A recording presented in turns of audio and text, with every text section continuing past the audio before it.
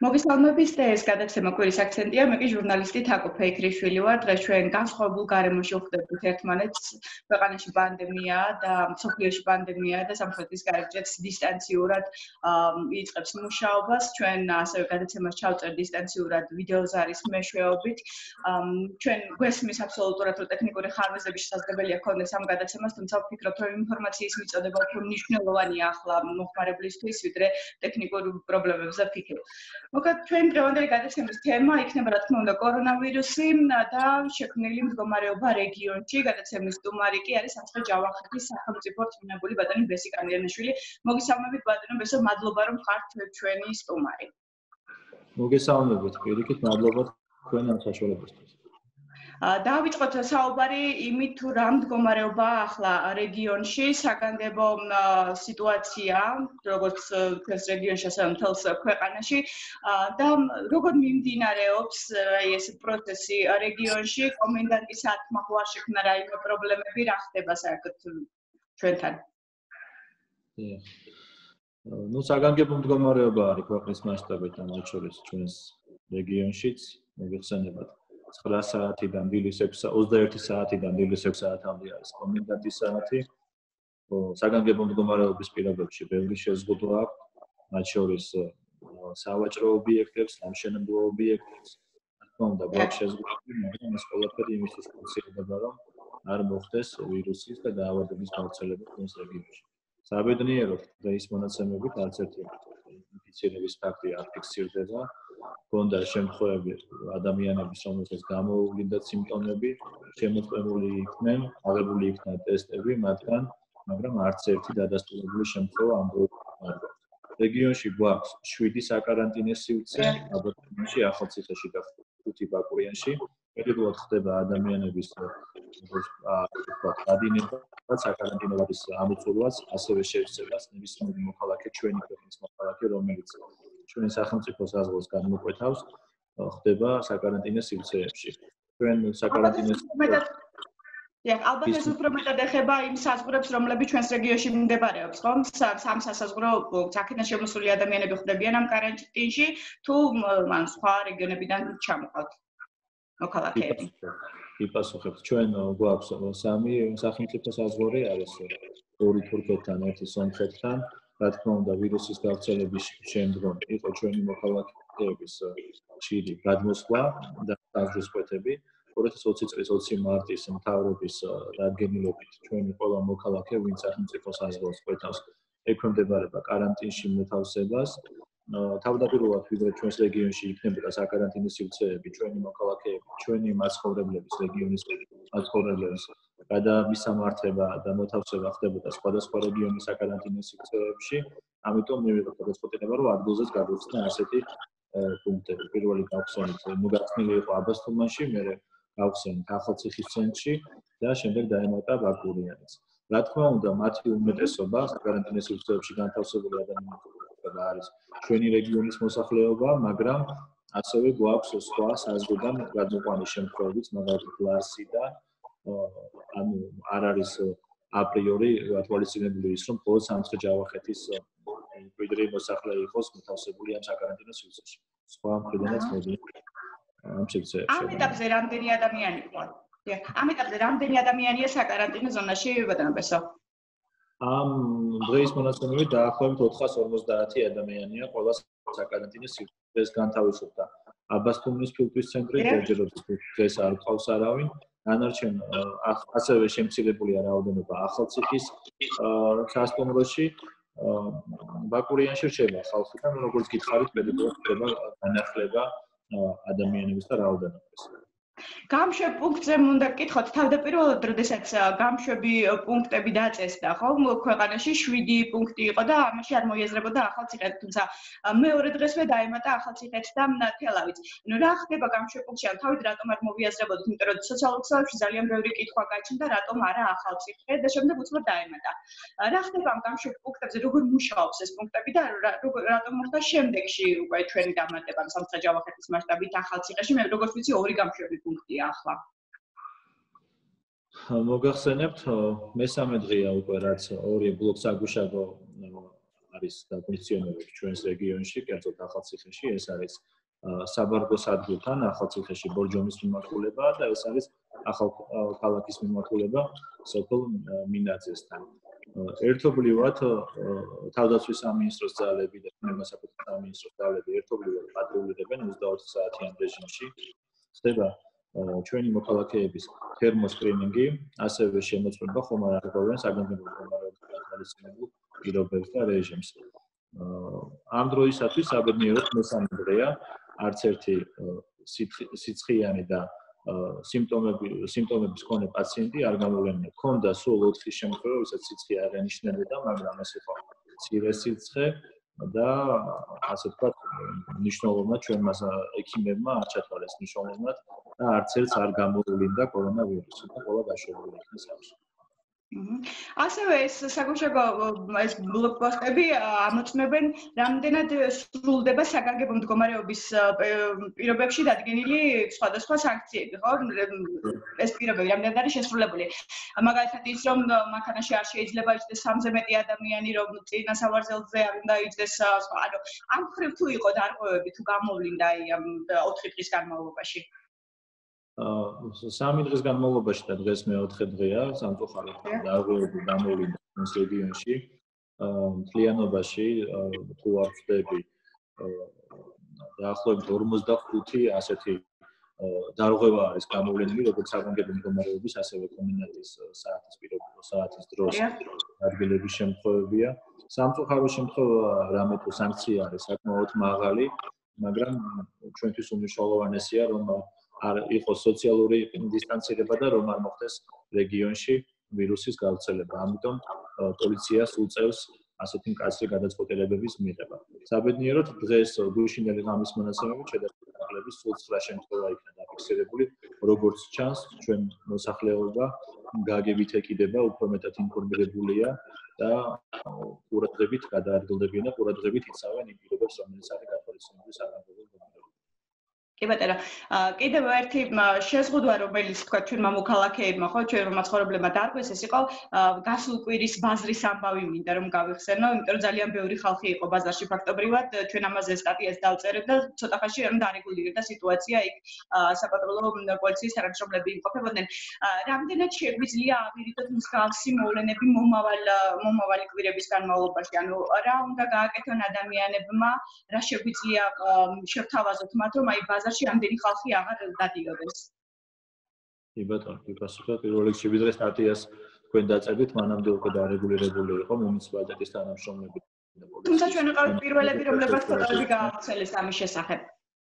უკაცრავად ვერ გავიგე. ჩვენ ვიყავით პირველები, რომლებსაც მედია საშუალება, რომელმაც ფოტოები გაავრცელა ამის შესახებ მედიაში. კი, ну სამწუხაროდ მქონდა ასე შემთხვევას ადგილი, ეს იყო წინა კვირას, დიდი საათებიდან მქონდა აქტიური კომუნიკაცია მერიასთან, ასევე პოლიციასთან. ძალიან ძნელია ამ დროს კონტროლი, როდესაც არის ძალიან ბევრი მოწვე და ბევრი მყიდველი. მყიდველები ჩამოსულები იყვნენ სხვადასხვა რეგიონებიდან, არა მხოლოდ ჩვენი რეგიონიდან, არამედ მხოლოდ ჩვენი რაიონებიდან. რამდენიმე საათში მოხდა ამის გაკონტროლება, მაგრამ ძალიან ძნელია, განსაკუთრებით პირადად, როდესაც სხვადასხვა რეგიონიდან მოდის ხალხი. სწორედ ამიტომ ჩვენ მივიღეთ გადაწყვეტილება, რომ შაბათ-კვირას გამოცხადდეს სანიტარული დღე, უკავების დღე, შაბათ-კვირას დასუფთავდება ბაზარი, მოხდება დეზინფექცირება. ყველაზე ადვილი და მარტივი გამოსავალი იყო, რომ ბაზარი დაკეტილი იყო, მათ შორის წინაკვირასაც, მაგრამ ჩვენ ვითვალისწინებთ ჩვენი მომხმარებლების ინტერესებს, ასევე მოვაჭრეების ინტერესებს, რომლებიც ყოველდღიურად ასე ვთქვათ, ფულს შეულობენ, რომ ოჯახში საკვები მიიტანონ და ამიტომ არ იქნებოდა სწორი, რომ მუდმივად ბაზარი დაიკეტოს. ამიტომ ჩვენ შაბათ-კვირას ვაცხადეთ სანიტარულ დღეს, ხოლო ორ შაბათიდან ბაზარი გვაქვს და ჩვენს მაცხოვრებლებს ექნებათ საშუალება, რომ შეიძინონ პროდუქცია და ამგვარად იბრძოლონ. ბატონო, თქვენ აღნიშნეთ, რომ აქ არა მხოლოდ ახალციხის მაცხოვრებლები ვაჭრობენ, არამედ სხვა მუნიციპალიტეტებიდანაც ჩამოდიან ხოლმე, ხშირად სურსათი ჩამოაქვთ და ეს დღე, როდესაც ჩამოაქვთ ამ ადამიანებს სურსათი გასაყიდეთ, არის კვირა. ანუ მომავალი კვირა, ვიცი რომ ზეგ, ანუ ამ კვირას იქნება სანიტარული დღე ბაზარში, მაგრამ შემდეგ კვირებში თუ არის რაიმე გათვალისწინებული, რომ არ იყოს ბევრი ხალხი. მესმის, რომ ამის დარეგულირება ძალიან რთულია. აქვე მინდა აღვნიშნო, რომ ჩვენ წინასწარ გავანონსეთ ბაზრის შაბათ-კვირას სანიტარულ დღედ გამოცხადებას, სწორედ იმის გამო, რომ ჩვენმა მაცხოვრებლებმა იცოდნენ წინასწარ, რომ ბაზარი არ იმუშავებს, ასევე მზად იყვნენ მოვაჭრეები, რომ მათ მაუქუჭებადი პროდუქცია რაც გააჩნიათ, ამის ან რეალიზაცია მოახდინონ, ან შენახვა მოახდინონ. მე ყველა მუნიციპალიტეტს დავავალე, რომ სოფლის ოცნებულებამდე ჩაიშალოს და ჩვენს მოქალაქეებს ჰქონდეთ ინფორმაცია, რომ ბაზარი არ ფუნქციონირებს შაბათ-კვირას და რომ არ მოხდეს ჩამოსვლა სხვადასხვა რაიონებიდან. რაც შეეხება თქვენს კვირას, თქვენს კითხვას შემდეგ კვირებში როგორ ვიმოქმედებთ, ეს დამოკიდებულია სწორედ ვირუსის გავრცელებასთან, რაზეც ამ ეტაპზე პასუხი არც მე და არც არავის არ აქვს. იმედია, რომ გასტაბილურდება მდგომარეობა და ჩვენ მსგავსი ფეზგობების გამოყენების აუცილებლობა აღარ გვექნება. წინა კვირებში მე ვიცი, რომ თქვენი მყოფებოდით სამედიცინო დაწესებულებებში რეგიონში და შეამოწმეთ იქ არსებული მდგომარეობა, ანუ თუ სიტუაცია გართულდება და დაგჭირდება ეს საავადმყოფოების გამოყენებით, რა მდგომარეობა იყო. რომ გითხრათ ძალიან მოკლედ, რამდენად არიან მზად სამედიცინო დაწესებულებები სიტუაციის გართულებისკენ და კიდევ ერთი კითხვა მაქვს, მე რამდენადაც ვიცი, აქ მუშაობენ ექიმები, რომლებიც სხვადასხვა მუნიციპალიტეტებში ცხოვრობენ და ხშირად ექნებათ ხოლმე გადაადგილების პრობლემა. ამისი მოგვარება თქვენ ძალებს რამდენად შეუძლია?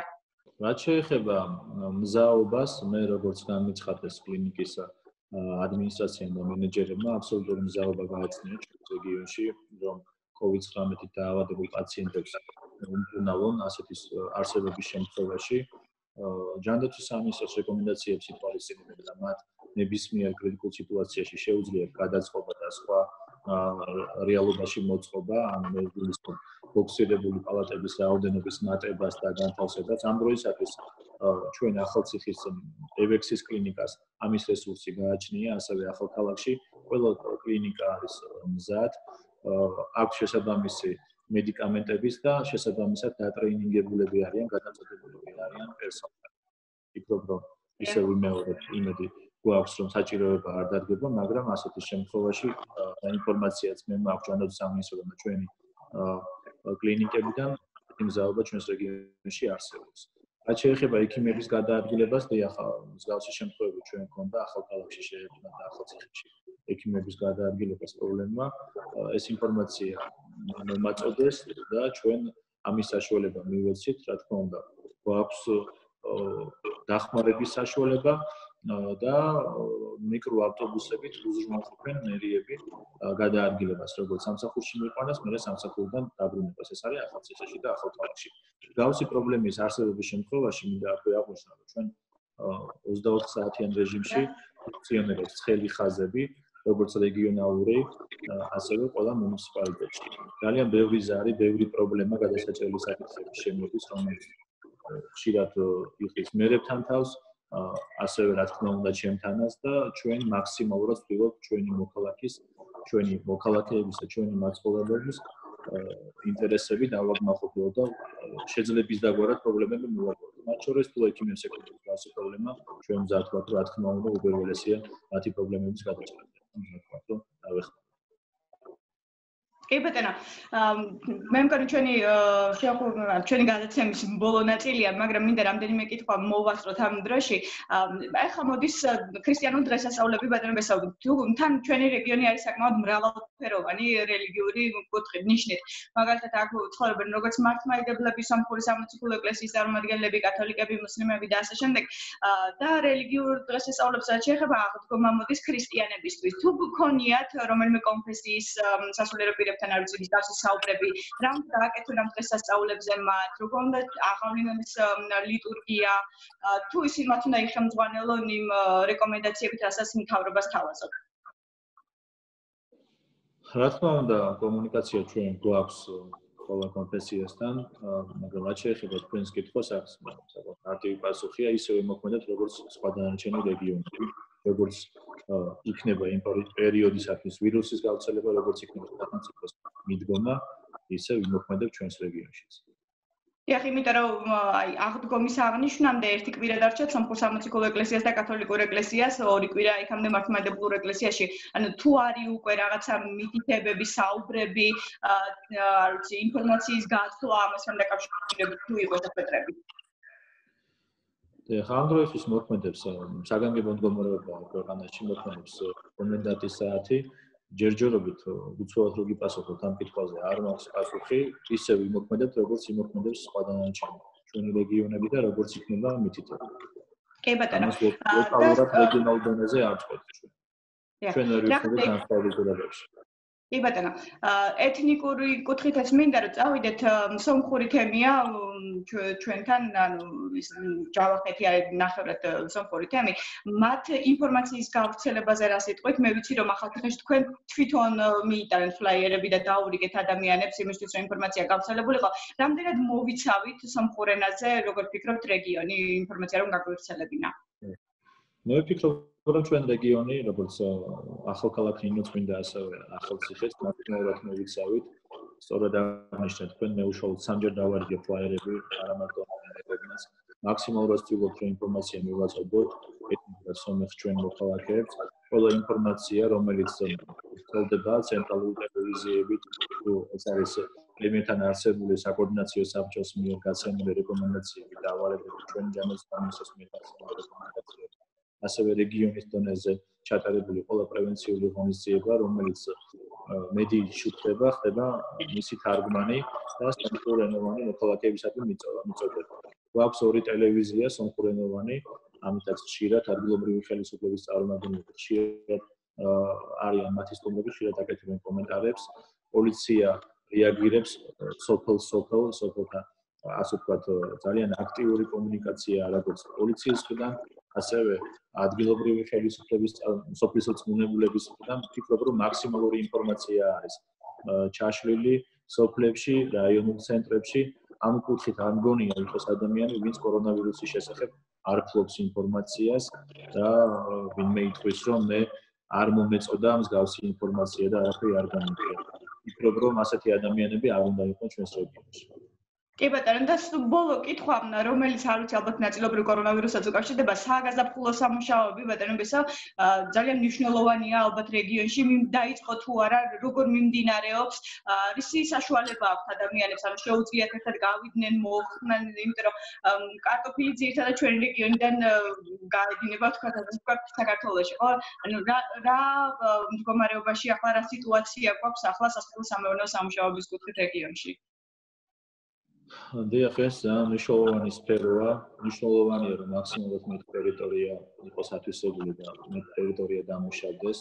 ამიტომ მოიხსენებათ ძალიან რთული ეკონომიკური მდგომარეობაა, გაჩერებულია ძალიან ბევრი საწარმო, ბევრი ბიზნესი და ჩვენ ვფიქრობთ, რომ არაგების შექმნა არის უმნიშვნელოვანესი. ამ კუთხით ჩვენს რეგიონში აქტიურად მიდის დამუშავება, მიწების აქტიურად მიდის კარტოფილის თოსის პროცესი, ჩვენს როგორც შეგვიძლია მაქსიმალურად ხელს უწყობთ. რა თქმა უნდა, ასევე საგანგებო მდგომარეობა გადაადგილებაზე არის შეზღუდვები, მაგრამ ნებისმიერი პრობლემა, რომელიც ამ ადამიანებს წარმოეშვებათ, ჩვენ მზად ვართ, რომ დავეხმაროთ იმისთვის, რომ მათ ხელი არ შეეშალოთ და მათ როგორც აღნიშნე, მაქსიმალურად მეტი ტერიტორია დამუშავდეს და დაითესოს. კი ბატონო. კარგი ბატონო. მოკლედ, მათ შეუძლიათ, რომ საგაზაფხულო სამუშაოები აწარმოებენ. თუმცა იმ რეკომენდაციების გათვალისწინებით, რომელიც არის გაცემული სოფლიო ჯანდაცვის ორგანიზაციის მიერ. ანუ ამაზე შეზღუდვა არ ექნებათ ადამიანებს, რომ გავიდნენ და სამეურნეო სამუშაოები ჩაატარონ. დიახ, საგაზაფხულო სამუშაოებზე შეზღუდვა არ არის, მხოლოდ და მხოლოდ უნდა დავიცვათ რეკომენდაციები, რომელიც არის გაცემული როგორც მოგხსენეთ.